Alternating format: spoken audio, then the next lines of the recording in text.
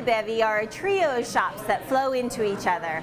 Milo, a surf-inspired boutique, and the Avro Cafe. And in between, Paiko, where you can transform plants and flowers into works of art. There's a nice synergy you can feel while browsing at SALT. Very cool. You're inside Paiko. It's a floral botanical boutique.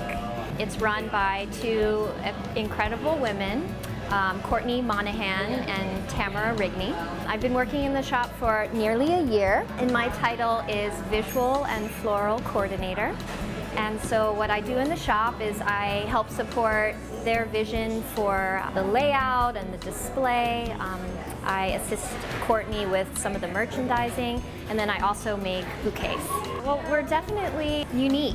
What has evolved over the lifespan of Paiko includes this flower bar, as you're talking about. So we always have fresh flowers that are coming from the Big Island and Maui, and so people can come in and put together arrangements. We also have a DIY bar. We have a range of succulents that we leave in the front, and so people can choose the succulents, and then we have different pots in the shop and people can put them together. We have a lot of things that are pre-made in both those categories, and then we also teach workshops, and so you can check out everything that we offer online. It includes floral crowns, we do kokedama workshops, and then we'll also do special succulent arrangement workshops as well. We've been able to have a connection with Milo, and then also Arvo recently had their year anniversary.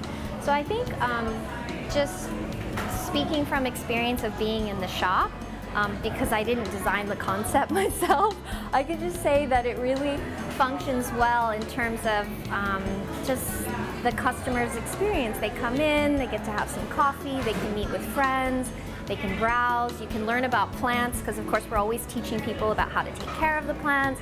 And then you can come over here and have this wonderful experience in Milo with all of the special things that they offer. I think together we kind of work as a crew, even though we're separate businesses. It's worked really well. We love having all this energy come together. We like to offer local flowers that are grown in Hawaii throughout the islands, and most of our flowers actually come from the Big Island, and we get those in about every Thursday. We get a fresh bunch coming through, and it really depends on what's happening, you know, with the growers. For example, you know, we were short on proteas for a little while because there was a lot of rain on the Big Island. So then we might have more anthuriums coming through. So it's fun because it's, you know, what we have in the shop reflects what's growing out in the environment. Something that's really fun that we're working on right now, of course, Valentine's is a really big season for us. So we're doing some bouquets that are featuring different colored anthuriums, brightly colored, juxtaposed with some of the proteas, and then we brought in some beautiful olive branches, and then we have different greens. And so for me, it's less about one flower and it's more about how all of those flowers combine to form something unique. I'm not a floral designer. That really falls in the hands of one of the owners, Tamara. She's incredible, and she also has a sister business called Okika, where she does floral design for weddings and events.